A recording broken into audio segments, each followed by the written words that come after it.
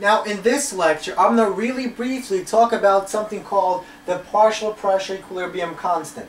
Now I'm not going to go into much detail about this guy because I just want you to be aware that this guy exists.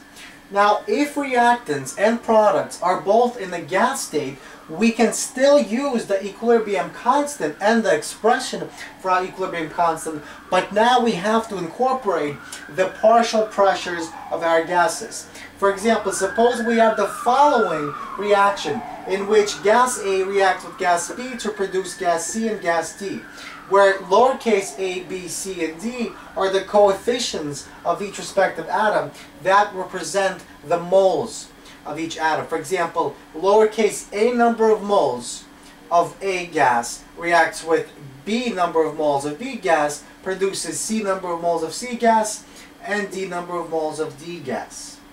Now our equilibrium constant for this gaseous reaction is the following.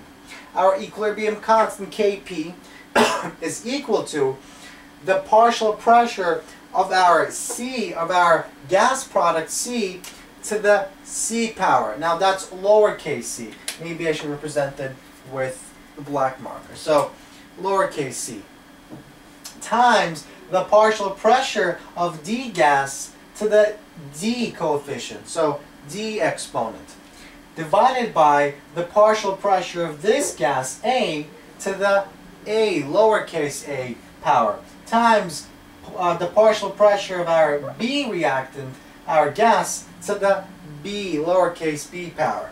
And this is our equilibrium constant expression for gaseous reactions. So it's almost the same, but it's different in that now we're using partial pressures and not concentrations.